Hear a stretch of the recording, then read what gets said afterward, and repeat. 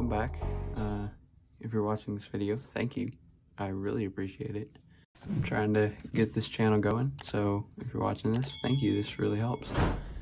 Today I'm going to be talking about my Lego Republic Gunship. This is the 2013 variation. It is the third Lego Gunship that Lego has come out with. This one is strictly based on the episode 2 variation from Attack of the Clones. This set originally comes with 5 minifigures. However, these are the 3 that survived my my 7 years of having this Lego set and it being disassembled in my bin. So I'll put pictures of the minifigures I do not have up on screen so you can see those. But for right now, we have a clone captain. So this is from the original set. This is from the first assault on Geonosis before the clones had any sort of Jedi generals or commanders or anything like that. So this is the original clone captain. I don't know if this will show up on camera, but he is extremely yellowed. And that's just from being played with just in the box of my Legos forever. And there we go. It's got the very old, very worn, generic clone stormtrooper angry face. We'll set him back down here. Next up, we have Padme Amidala. This is also from episode 2. She's got, she's got a nice printing on the back there. The ripped shirt from the Geonosian arena. This minifigure also comes with 2 faces. So it's a slightly annoyed face and then a happy face. This minifigure also has 2 different sleeves, which I believe is movie accurate, and comes with a custom hairpiece. Next up, we have the clone pilot. This, I believe, is the only clone pilot that is not from the Clone Wars series sets. So this has the regular episode 2 printing on it. Has a slightly different respirator pack than the 501st respirator and pilot that I have. Other than that, it has very standard clone printing. This minifigure comes with a pistol blaster and also sports the regular angry clone stormtrooper face. After that, we have Padawan Anakin Skywalker, who has the Padawan braid down on his torso printing there. He is also sporting a green lightsaber, which is very different than his traditional blue lightsaber that you see in later movies and in the Clone Wars series.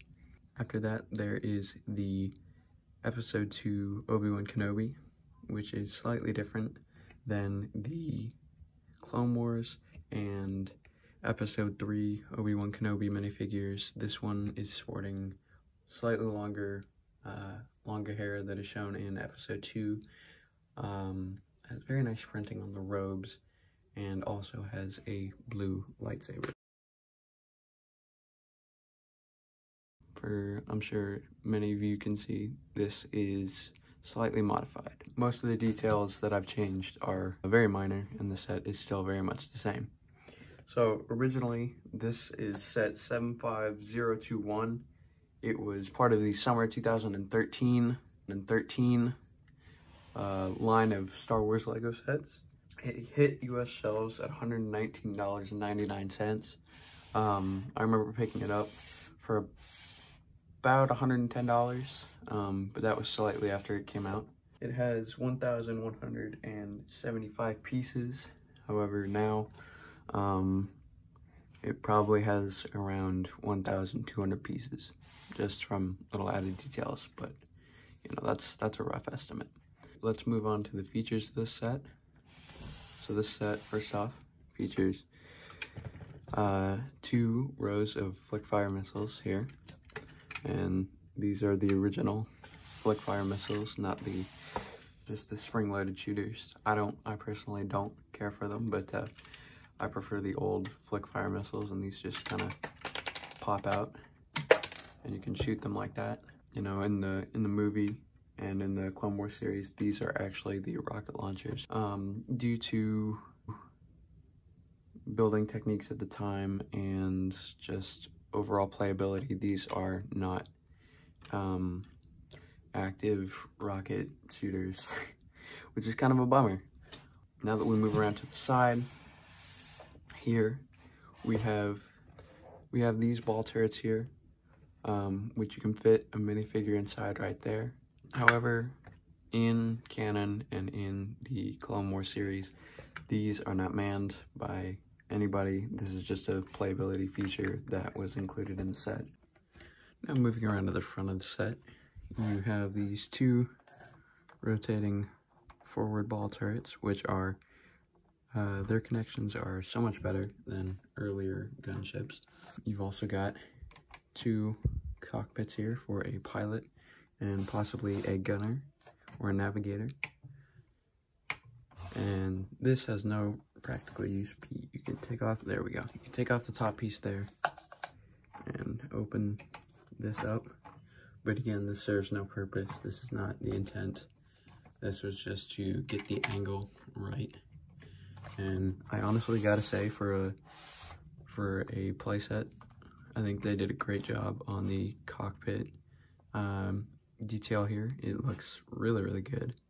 And this brings us to the front side of the gunship. These 2 doors open up here. I say 2 doors because there is, in fact, another door on the side. Surprise. And you can just store, you know, right now I have 2 crates in here. You can probably see it's tiled in there. Yeah, you can just stick your ordnance or your crates, or in the original set, it comes with extra flick fire missiles. I just decided to take those out. I wasn't really a fan of the extra missiles in there, but you can close that up. Now we come to the side of the gunship. These doors open up just like this. You've got a small little tab that you can pull back, and that pulls the doors back. Sadly, on this version, like all the other versions, the doors don't close fully.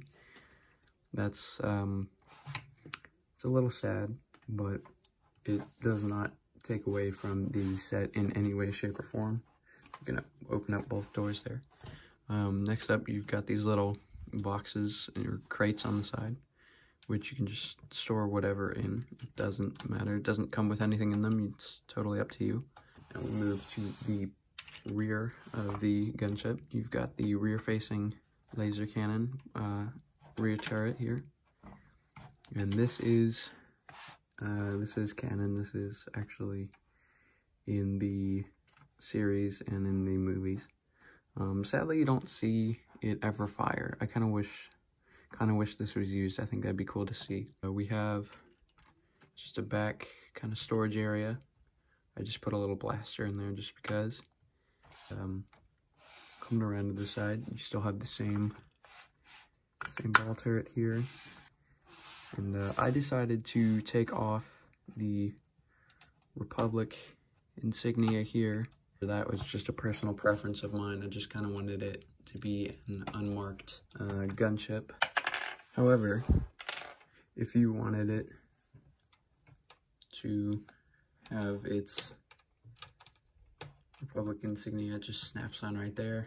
This is just a regular circle tile with a Republic insignia sticker there. I tend to like it just with the wing. I feel it covers up that gray fairly well and gives it some nice texture to it. So now let's get into what I've done to it. For those of you who know this set, I'm sure you have noticed that that is not what's supposed to be there. I added this, and this is in the Clone Wars series, this kind of spot here. and I just didn't really like the doorway. This is purely just my preference. I just added this because I thought it added some nice detail to the gunship. I've also taken out the turrets that snap in right here. I just didn't really like them. I didn't like the detail with them.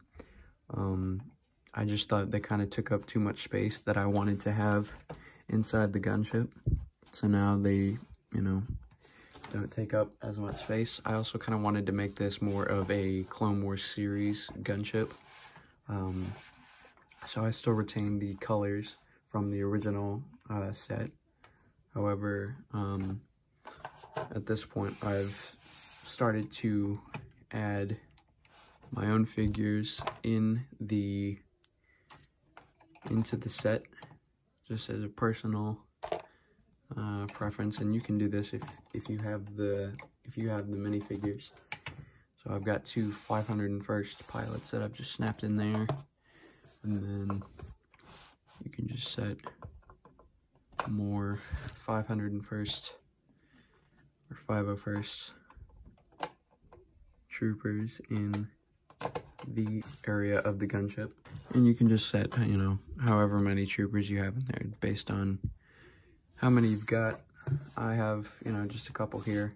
But I was just trying to keep the kind of Clone Wars gunship instead of the Episode 2 gunship, retaining still the Episode 2 colors. And these are just the Grand Army of the Republic colors, but I might order some parts and make this completely a 501st gunship. I'm not sure if that's really the route I want to take.